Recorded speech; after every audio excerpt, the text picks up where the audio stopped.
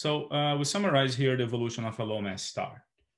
You have a star in the main sequence, there is in here, in the main sequence, it has a hydrogen burning core and envelope a quiescent hydrogen. As it exhausts the hydrogen in the core and starts burning hydrogen in a shell around the core, it passes to the subgiant branch. As convection deepens, it eventually reaches the red giant branch, where you have the inert helium core, the hydrogen burning shell, and convection going all the way to this burning shell and making the star swell.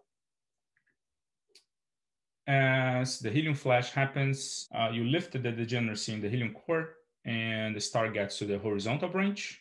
In the horizontal branch, you have a helium burning core burning as an ideal gas with a hydrogen burning shell and inert hydrogen in the atmosphere.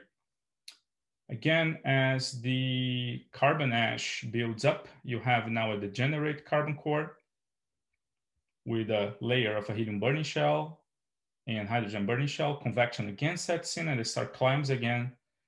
The giant branch, now it's an asymptotic giant branch star. This is a very unstable region for the star to be.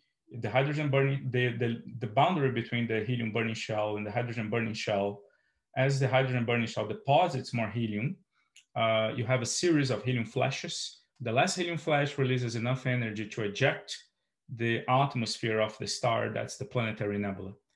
And then once the planetary nebula is ejected, what is exposed then is the inert carbon oxygen core, which is a white dwarf that does a little bit cooling.